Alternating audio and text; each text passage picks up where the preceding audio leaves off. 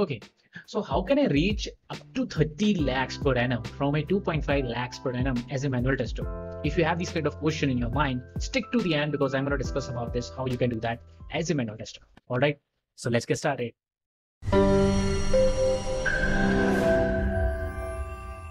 All right, guys, welcome to the Testing Academy. My name is Pramod, and in this channel we discuss about software testing, career tips, lots of automation related playlists. You can check out API testing, Selenium, Cypress, Karate, and lots of other things. Do check out the playlist section of the Testing Academy.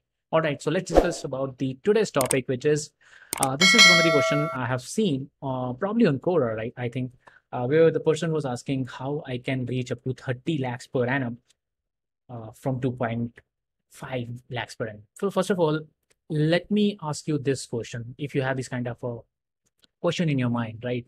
Let me ask you this thing. Suppose I have started my career as a manual tester, right?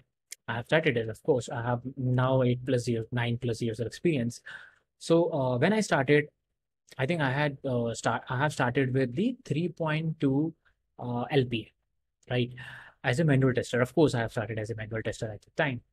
And so how can I reach from 2 to 30? Of course, my point is it will take time.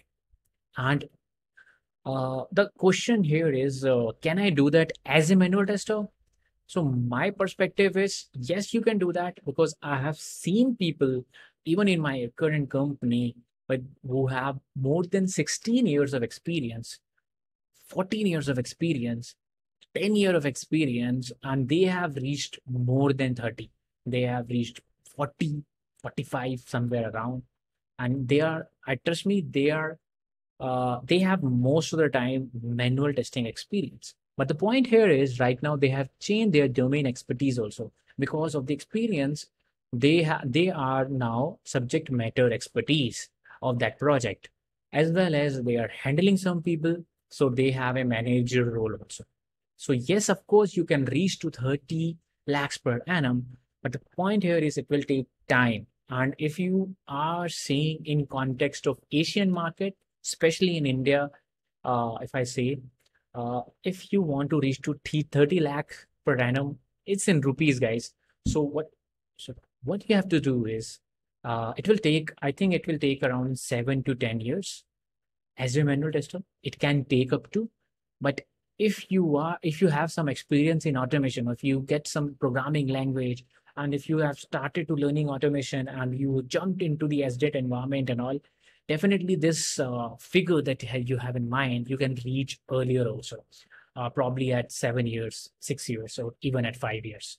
Okay, and there are a couple of product company which can definitely give you this 30 LPA in India, especially at Bangalore, where easily you can get it. But as a manual tester, you have to add something else, and which is managerial skills, subject matter expertise, as well as your ability to handle people and give them a knowledgeable experience how to handle a proper project end-to-end cycle in this case. Okay, so yes, you can do that, but of course it will require some extra skills also to be added so that you can reach up to 30 LPA. All right, so I hope that it helps. If it is making sense to you, if it is helpful, don't forget to subscribe and like, because I'm creating these kind of awesome related videos with you guys. Okay, this is your host Pramod, and make sure you watch out the playlist and let me know in the comments if you have this kind of question in mind where you want to reach to a particular LPA, you have a particular LPA in mind, and you want to know which skills I should add, right? If you have this kind of issue, I will definitely help you. I read maximum comments, guys, so make sure you put this question in the comment, that how, if you have a certain X amount of LPA in the mind, how can I reach that? Definitely, I will try my best to give you a proper answer. All right. Thanks a lot for watching till now, and I'll see you in the next video.